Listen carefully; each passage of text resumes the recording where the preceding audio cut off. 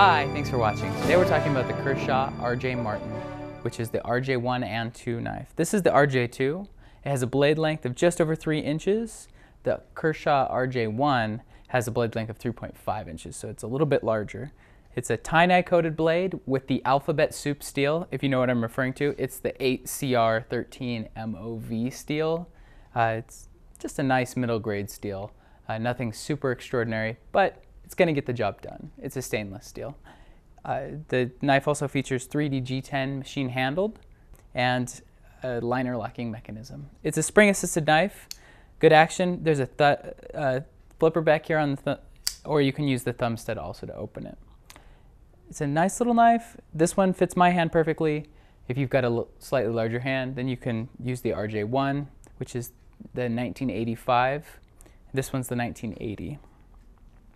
The pocket clip is reversible, but you can use it either on this backside as a tip up or a tip down carry. So you've got 2 options. And then nice little knife. I like it a lot. RJ Martin is an up and coming designer who's doing a lot of really good things right now. You should check out some more of his designs at bladehq.com.